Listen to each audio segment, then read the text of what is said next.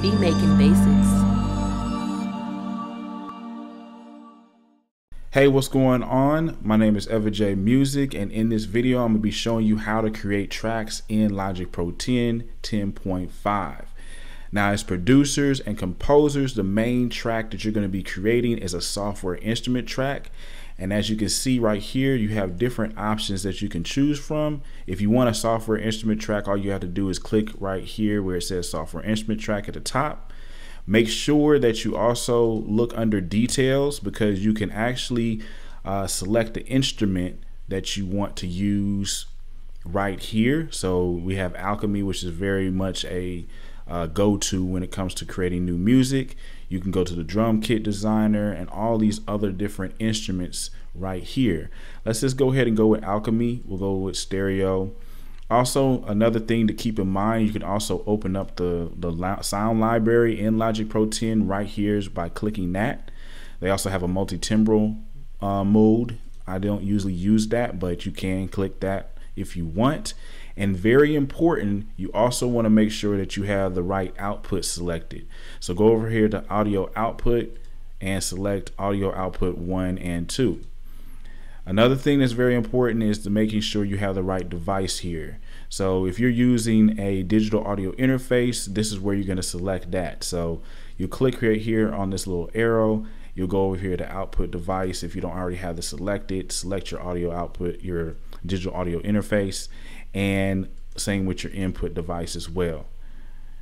Last thing I'll talk about is how many numbers of tracks that you want to select. So sometimes as creators, we already know we're going to be focusing heavily on melody. So this is where you can say, all right, let me just create 6 tracks, 6 melody tracks, so I don't have to keep on creating them over and over again. So you just go ahead and type the number of tracks you want to create and then go over here and push create. As you can see, you got all 6 tracks created. You got your Alchemy sound bank pulled up, and each particular track has that Alchemy sound bank added right there. Now, let's say that you are already in creation mode and you want to create a new track. The way that you would do that is go over here to this plus sign, and it's going to pull this back up, and you can go to the same process of selecting whatever you want. Again, you can come over here to this quick sampler. You can come over here to the sampler multi-sample. They have a sculptor, sound, studio horns, any of these different instrument tracks you can create just like that.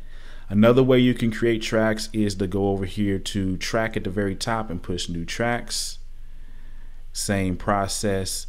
There's also a hotkey that you can use, and it would be Option, Command, and N for new. Okay.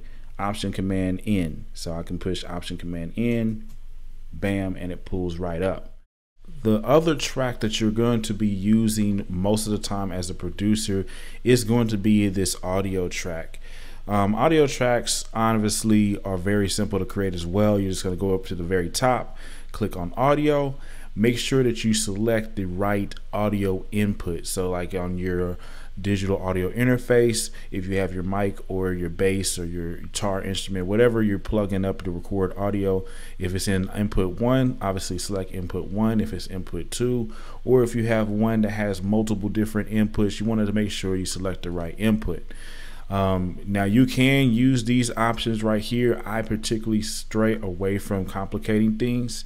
Ascending is going to be obviously, like, say if you have more than one input, like a whole lot of input, so that's where you would use that. They had a default patch as far as loading that. You could do that, or you can open your music library, but like I said, I usually leave those unchecked. Another thing you also want to make sure you do is on your audio outputs, again, make sure you have output 1 and 2 selected, and then you can pretty much make sure your device is selected as well right there. Same thing here, you can select a number of tracks. All right, so we have other different tracks you can also create in Logic. We have this drummer track. The drummer feature is basically like a pre-loaded drum pattern creator, if you will. Okay, you can do different genres, from hip hop to R&B to electronic to rock, alternative, even a songwriter type of genre. And pretty much you would just select that genre, So go hip hop, make sure you have the right output selected. If you're using a digital audio interface, select that, plus create. Another one you can do is a guitar and bass. So this is basically an audio track, except for it has certain things already pre-selected, like input monitoring, which you would need if you're doing a guitar or bass track. You know, basically you could plug your headphones in and everything like that. And also if you wanted to be able to see what the input signal is and everything, that's what that's for. We have this loaded default patch and open library. So like, let's just click there. I'll show you what's going on that. Basically this default patch right here, it has several different predetermined plugins that you would need for guitar and bass, which is pretty dope.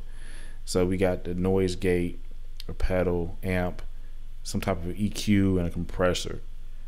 So that in a nutshell is how you create new tracks in Logic Pro 10. There was an option here for external MIDI, but a lot of times, you're not really gonna have to work with that. That's more of an advanced level, track that you would create. Again, most of the time it's just gonna be a software instrument or audio track that you're gonna be creating. So thank you for watching. I'll see you in the videos to come.